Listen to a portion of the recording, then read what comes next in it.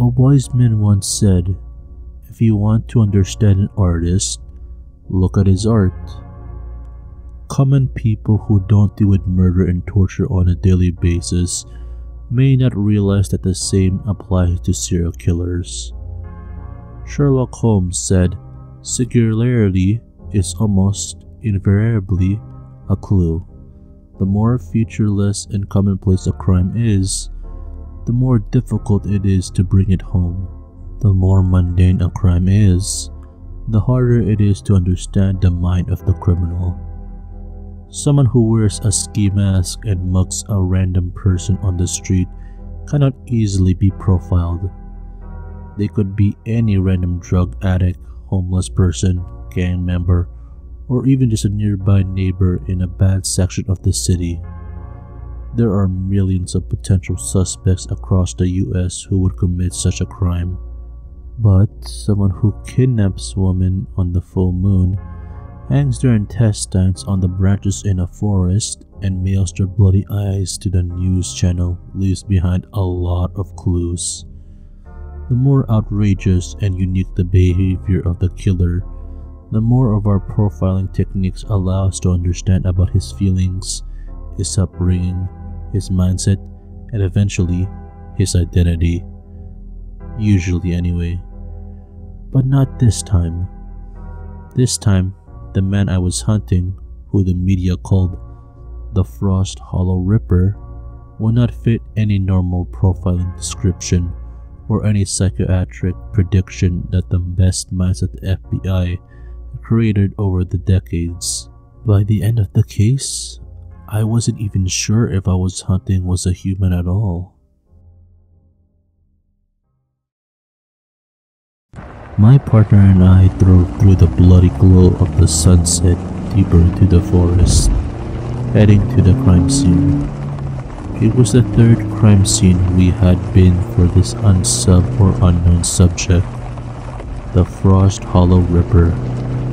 The GPS took us down dirt roads cratered with potholes and covered in sharp stones that crunched under the tires. This is really bumfuck middle of nowhere country, huh? My partner, Agent Stone, said as he swerved around yet another pothole. I nearly felt carsick from all the steep hills and curving back roads we had taken.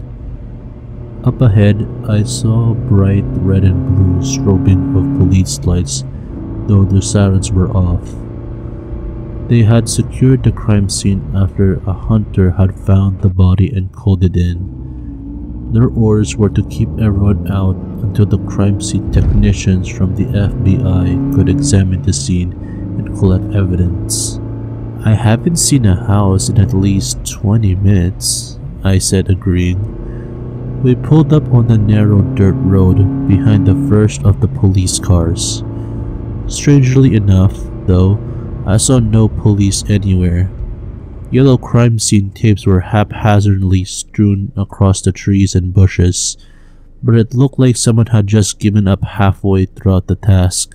Jesus Christ, these rural headcops can't do shit right, Agent Stone said angrily, shaking his head. Where is everyone? They're supposed to be securing the crime scene, not go off in the bushes to circle jerk. Something didn't feel right about it to me, though.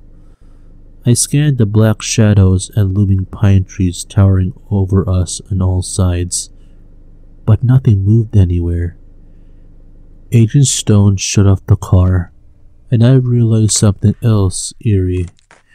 There wasn't a single sound coming from anywhere around us, other than the slight ticking and pinging of the cooling engine. It was as silent as a graveyard out there.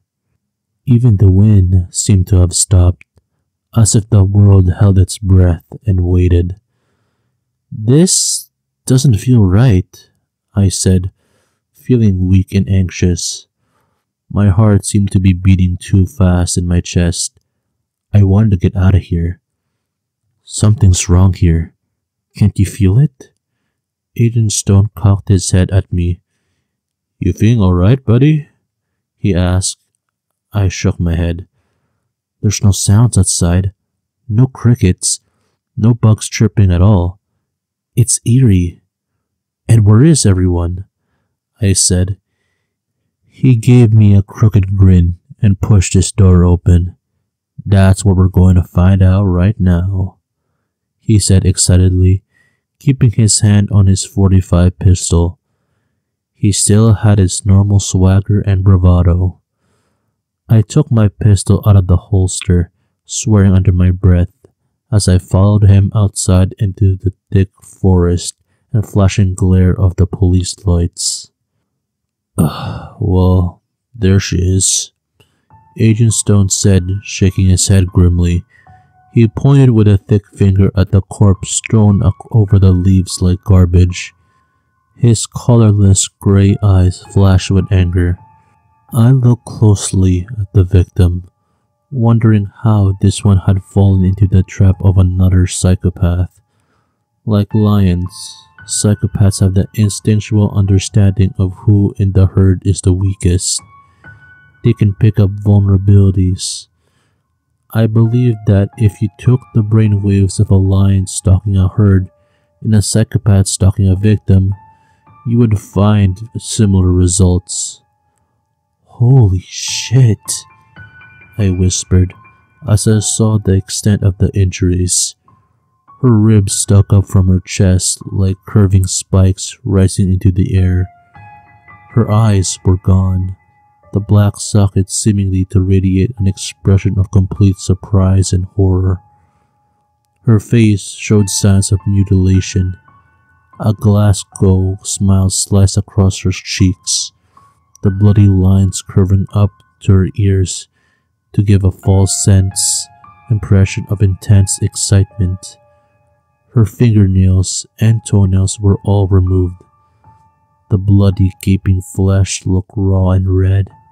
In the tree next to her, I saw those same dismembered nails embedded deeply in its bark. I nudged Agent Stone, pointing to it. What the hell? He said. How is that even possible? I shook my head. Before today, I would have said it was not. Did you notice her heart is missing too? I looked closer, realizing he was right. A deep, gore-strewn crater lay where her heart used to be, to sit in her open chest.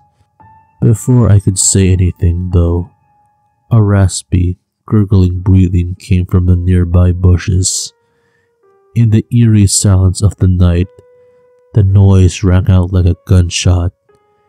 Agent Stone and I froze, staring in amazement and horror at the brush as a police officer came crawling out. He dragged himself forwards like a possum with a broken spine. His legs were bent backwards like the legs of an ostrich. Sharp bone fragments pierced outwards throughout his skin, leaving angry red tears in the flesh that slowly dripped blood down his pale skin. Like the woman, his eyes were moved. Now only gaping holes remained. Is someone there? The police officer whispered in a hoarse voice, coughing up a mouthful of blood. God, help me. It was here. I saw it. It took Shia. What was here? Agent Stone asked frantically, kneeling down before the man. What did you see? But, in response, the police officer's head fell forward, his arms and legs twitching as he seized and danced. With a chattering of teeth and a ragged death gasp, he fell still. His mutilated face slowly descended to the carpet of leaves on the forest floor. I looked back at the police cars, counting 3 of them. If my guess was correct, then there was up to 5 or more officers still missing or lost. I didn't know what kind of chaotic bloodshed had happened here, but I didn't have much hope that any of them were alive. Agent Stone had taken out his radio. Frantically, he began whispering into it, glancing around with panicked eyes at the shadows that pressed in on us from all sides. "This is Agent Stone," he called into it. "We have officers down. State police officers, not feds." He waited for a long time. "We need backup immediately at the crime scene off Turtleback Lane. Over." A hissing like many stakes exploded through the speaker. Behind the white noise, I could hear faint words, raspy and barely audible. There were other sounds in there too. Explosions, the shrieking of metal, a circus calliope, the theme song from Looney Tunes, and gunshots.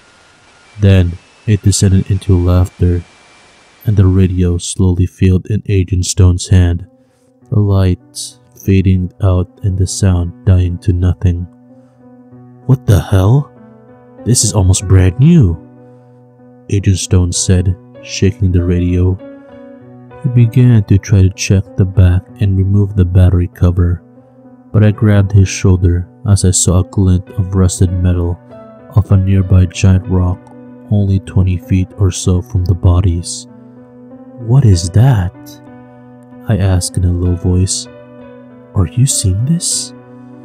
Agent Stone blinked rapidly, shining his flashlight on it.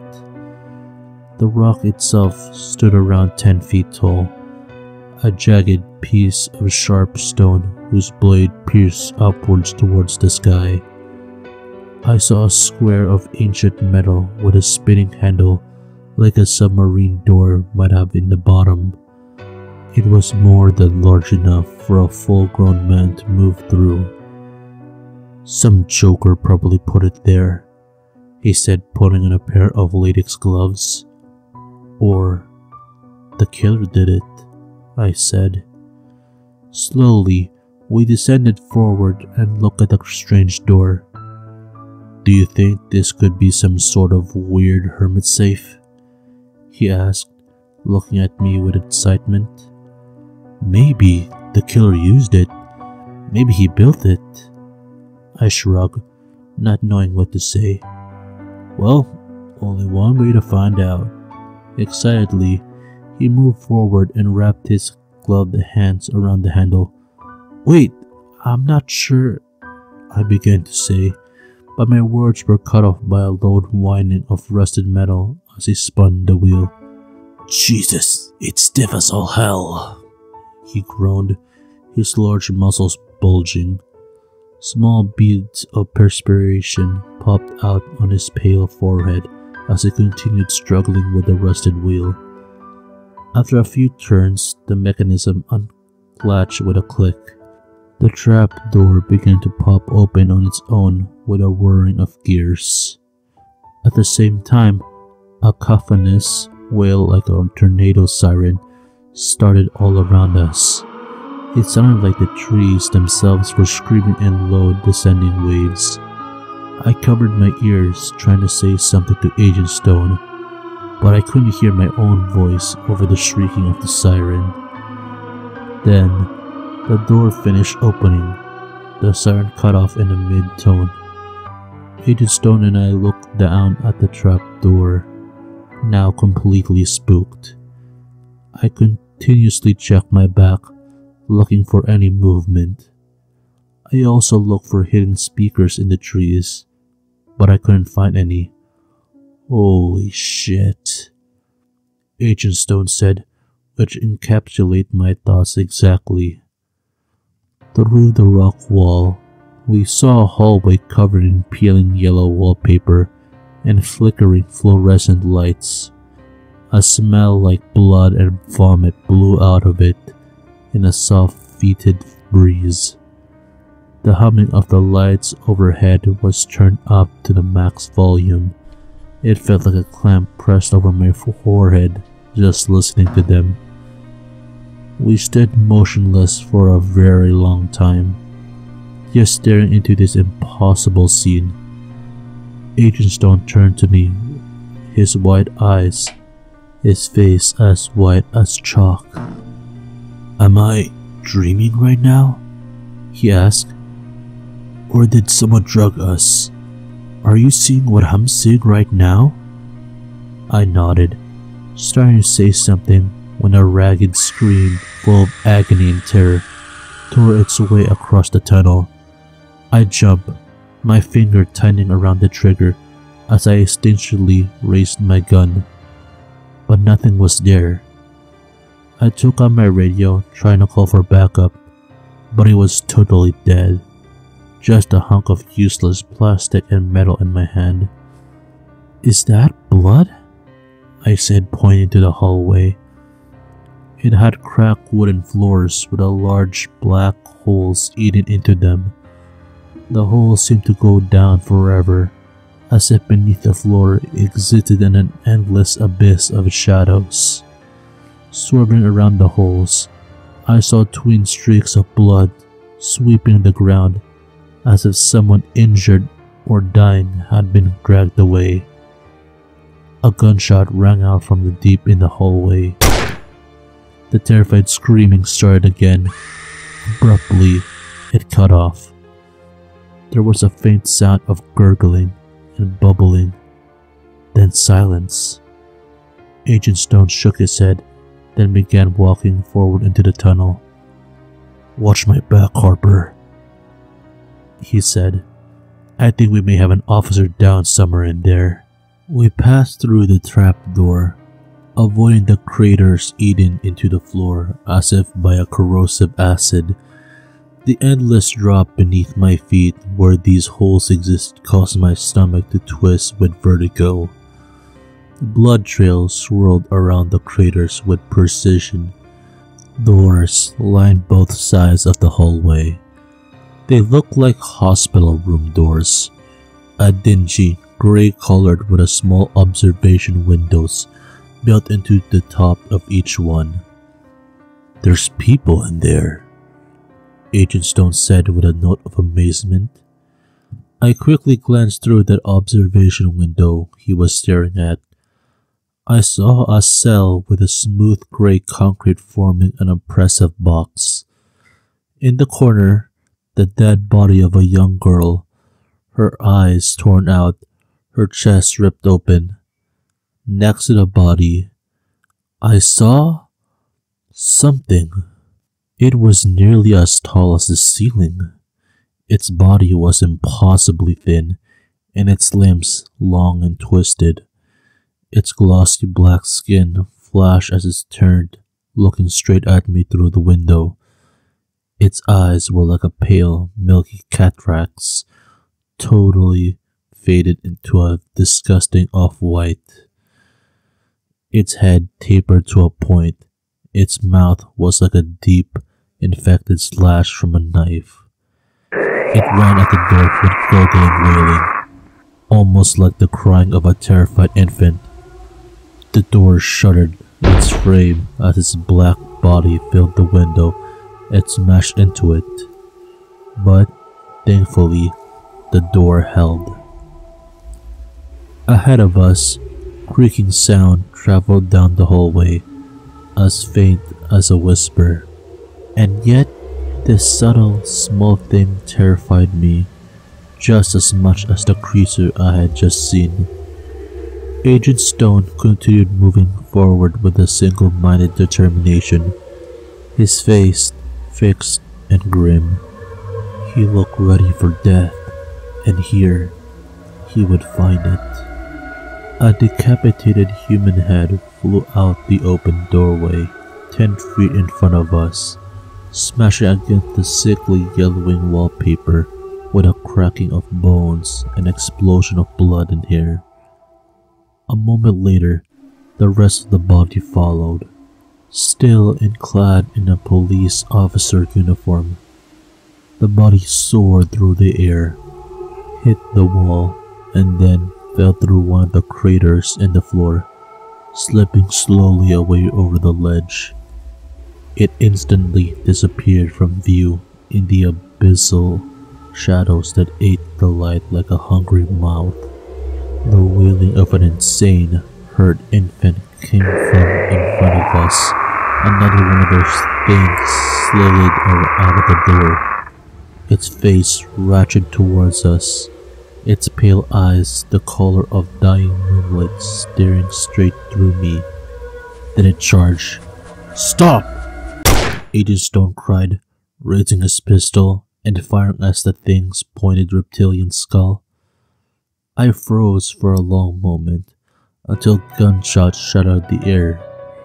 I jumped into action, readying my pistol and joining Agent Stone in trying to bring down this abomination. Its fingers look as sharp as knives.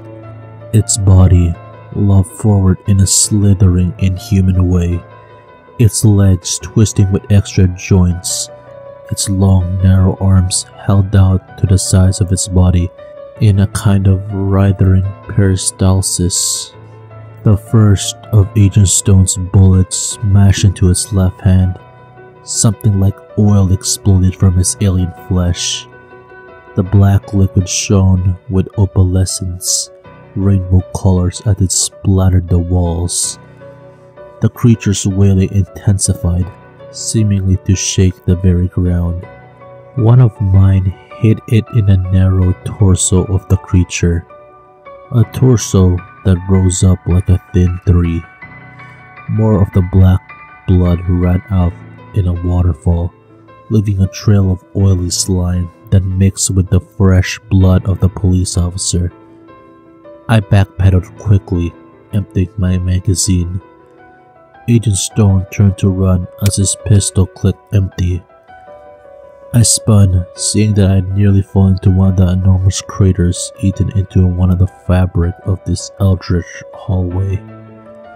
We started sprinting our way back toward the door, which seemed like no more than a dark pinprick far off in the distance. Every time I glanced back, the creature had gotten closer. Agent Stone was only a step behind me.